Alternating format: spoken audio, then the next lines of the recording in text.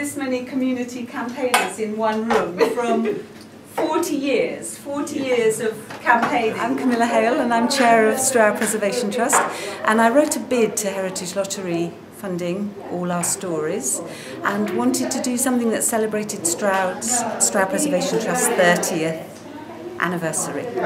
And we're very aware that we came out of lots of campaigns in the area, so we also wanted to do something that celebrated those campaigns in Stroud. We put together this exhibition. This is our exhibition brochure showing some of the pictures of how Stroud looked. That Stroud Preservation Trust have developed, including their second project was this place, Mills's Cafe, and with his yard and the moonflower. On to this, which is what we're celebrating tonight, which is Stroud, a town changed by community action, and that's what I call the bid. And this is a series of interviews with 32 people talking about activism and campaigns in Stroud in the last 40 years, and an appendix with 67 other campaigns. Wow. Community History Project to see how community action has changed the town.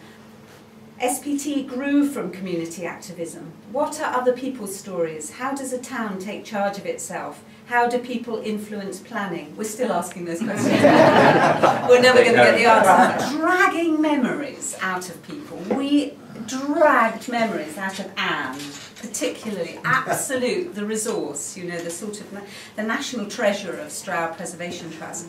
And Nigel Patterson, both of whom were had been right in at the beginning, and Hugh and Ian helped, and then various other founder members helped as well. Macintosh and I, along with 6 others, helped to found the Stroud Preservation Trust. We'd all been fighting to stop them pulling down the buildings in the lower high street, which was successful, of course.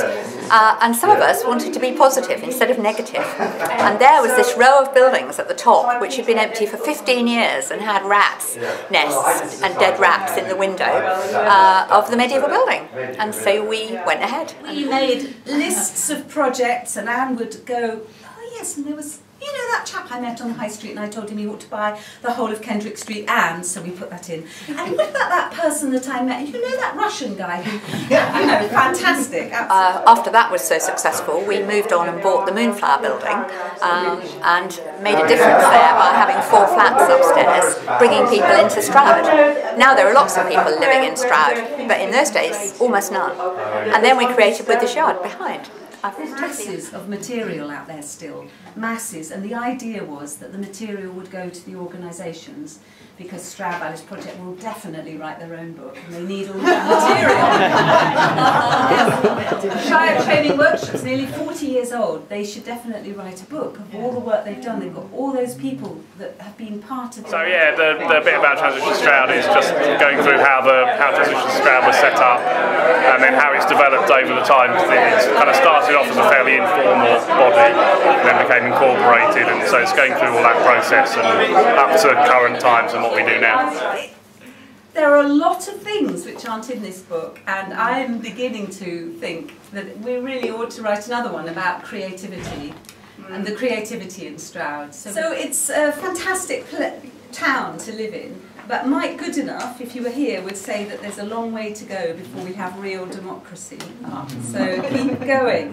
And I think every developer who is thinking about developing around the Stroud valleys should get a copy. So know what they're taking on. I wanted to do a little presentation to Dominique, my co-author, without whom the book would exist. Toast to Stroud, a town changed by community action, and all of you guys, if you've got anything to drink, there is more to drink. All right, so to Stroud, all the work that's happened and all the work that will happen. Cheers.